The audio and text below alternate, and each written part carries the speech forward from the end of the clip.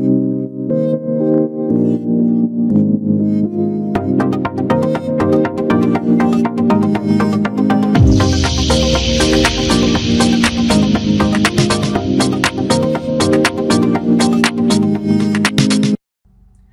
everyone, this is Daniel, and in today's video I'm going to talk about how you can archive SharePoint lists using Power Automate Flow. So most of the time archiving SharePoint lists is very simple. In fact, there's actually simple actions in Flow which can help you do that.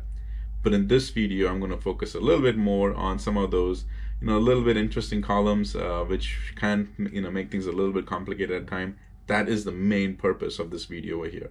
So let me kind of give you a quick presentation of what are those column types, and then I'll jump into the demo. And if this video is interesting and is what you're looking for, then you can click on the link below, and that has the full detail of the entire process. So the type of lists that I'm looking for over here are the multiple lines of text columns with append changes. Now the append changes is where things get a little bit interesting, because what happens is not only do you have to get the last entry, but all the appended items. Commenting type of columns are the main examples over here. A good example where you're going in and adding comments and updates, those are the ones that are appended. Now how do I grab all the appended items as well? I'll be focusing on that on this example. The other one is choice type columns. Choice type columns can sometimes have single choices, they can have multiple choices, multiple selected items. How do I go ahead and append that as well, or copy that over using Power Automate? That's what I'll cover over here. Lookup is another example, because in Lookup you not only have to reference what are those items you're copying, but where those lookups are coming from. That's another thing that I'll copy on, and I'll focus on. And then finally, manage metadata type columns. The manage metadata type columns reference the term sets, and in each of the terms, in the manage metadata and each of the term sets, and how do I go ahead and get that information as well. All of those will be described in this video over here. So let me actually quickly show you in that SharePoint list, so you kind of have an idea of what are the data that's copied over. And then once again, if this is what you're looking for, this is what you're interested in, click on the link below, and then that'll take you to the website of my friends at Velo, and then over there you can get the whole detail. I've even got a full article written over there, and that'll describe the entire process to you.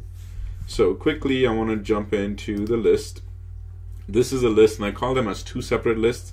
With append is the one which allows all the appending. That's also the parent list.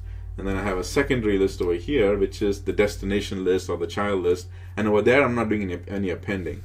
So what I can show you as an example is, see this entry over here, that's an item. And this over here is where I've got a lot of appending going on. And I'm going and putting in multiple entries over here. And see, I'm going to be copying all of this.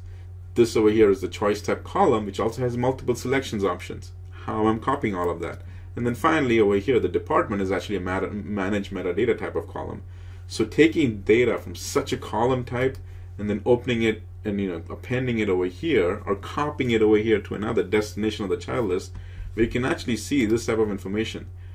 Not only am I getting just the from the manage metadata, from the appended column types, not just the data, but I'm also getting what was the version number, what is the modified date, what was the comment, and who edited.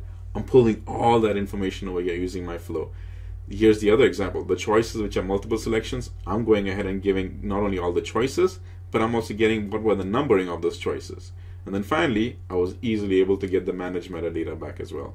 So if this has sparked your interest and this is something that you're looking for, go ahead and click on the link below, and then you can continue getting the rest of the information. So keep power automating. Thanks.